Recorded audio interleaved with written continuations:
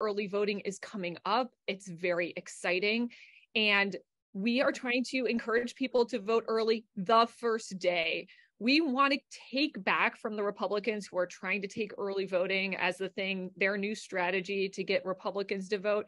We don't want to just take it back. We want to take it back and have a party. So we have got multiple locations that have early voting parties planned for September 22nd. So the goal is get your folks, get them out to the polls, and then go have a glass of wine, go have a beer, reconnect. You know, this is all about relationships. And the reason people come back is because they care about each other and they care about, you know, doing this work together. And so give them a chance to celebrate. Also, it's just a great way to start getting out the word and reminding people that they can vote early. It's easy to vote early and it's fun to vote early. So in the chat, I'm going to put all of our early vote happy hours. There's one in Fairfax. There's one in Front Royal. There's one in Loudoun County. There's one in Virginia Beach. There's one in Accomack County, and there's one in Arlington.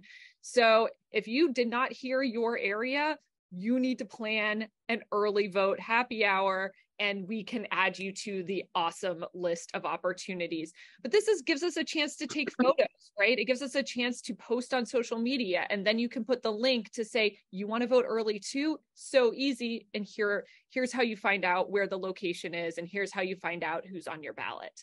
So want to really push, let's get this done. Let's get these votes counted early.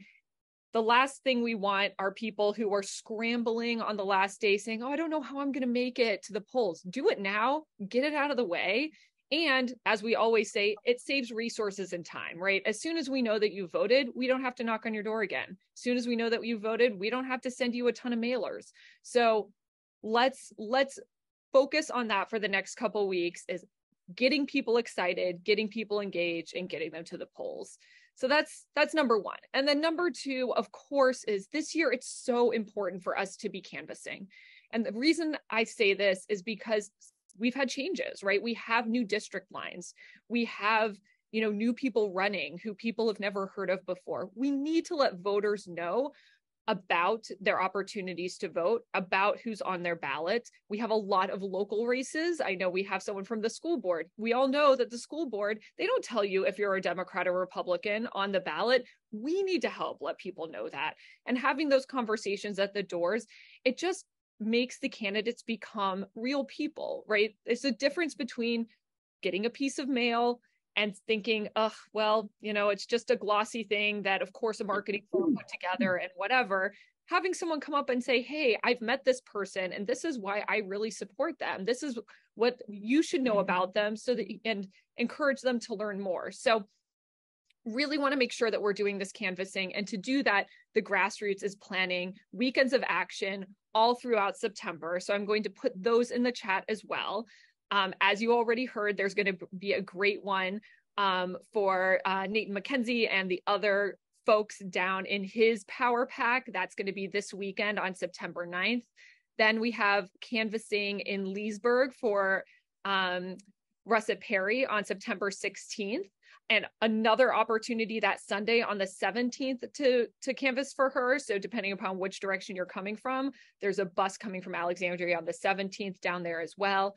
We've got a great weekend of action on September 23rd with WOFA and other great grassroots groups to support Josh Cole and Griffin in that Power Pack. And then the one that I'm most excited about, because we got to get people down there, is we're going to do a weekend of action in Chesapeake.